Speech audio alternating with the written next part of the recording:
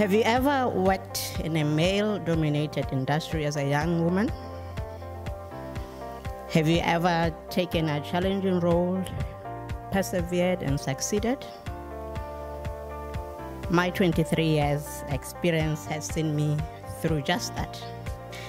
I made sure I got my professional qualifications, and I'm happy and proud to say I was the first lady chartered surveyor in the country.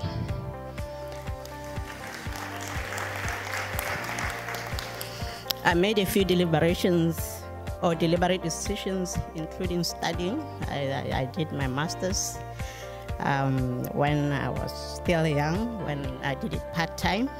I started MG Properties about 9 years ago. We'll be turning 9 in June. And I did this after successfully running Mpho Moremong-Gobe for 5 years.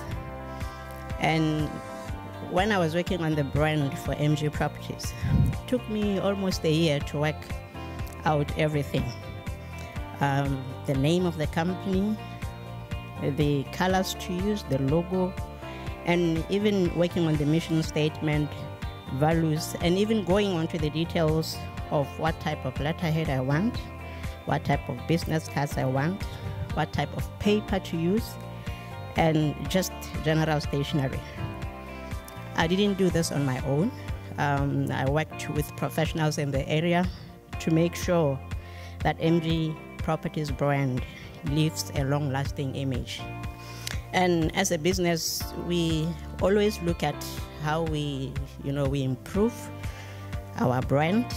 We recently did some culture classes as a business just to reinforce on our values and to enhance on the MG Properties culture, which is differentiating us from other businesses.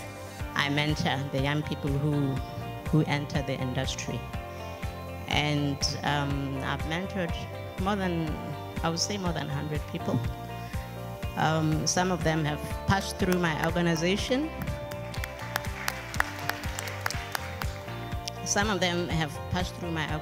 And I always tell them that if you don't become a better person than me, it means as a mentor, I haven't done my role.